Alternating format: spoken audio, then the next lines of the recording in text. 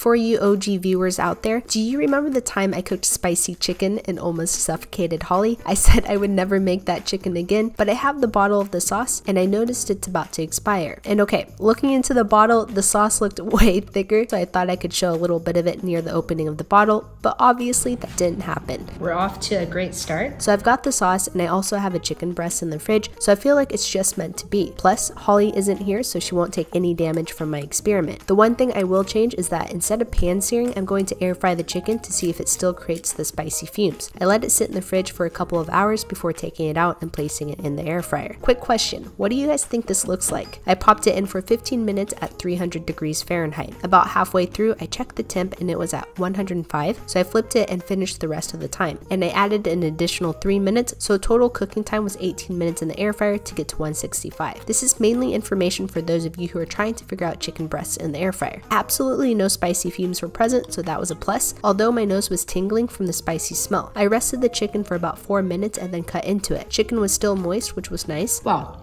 that's spicy. Instant burn on my tongue. Nice. It's on that line of pleasant enough spice where it doesn't ruin the taste, but just on that fine line. Good news, no Hollies were harmed in the making of this video.